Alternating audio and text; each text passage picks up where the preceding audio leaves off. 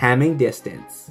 Given two integers x and y, consider the binary representation of both the integers. The Hamming distance between two integers is the number of positions in which the corresponding bits are different. In this case, the Hamming distance between x and y is 2.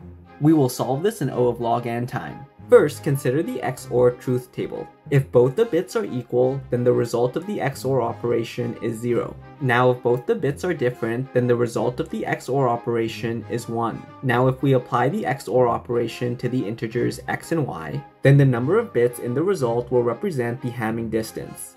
In other words, the number of bits they differ. Now we can initialize a counter to 0, and we can perform a bitwise AND with 1, and the result of this operation will give us the last bit. We can then add this bit to the counter, and finally we can right shift the result by 1. This will remove the last bit, and we continue the algorithm. We bitwise AND the result by 1 to get the last bit, and then we add the bit to counter. And finally, we right shift the result by 1 to remove the last bit.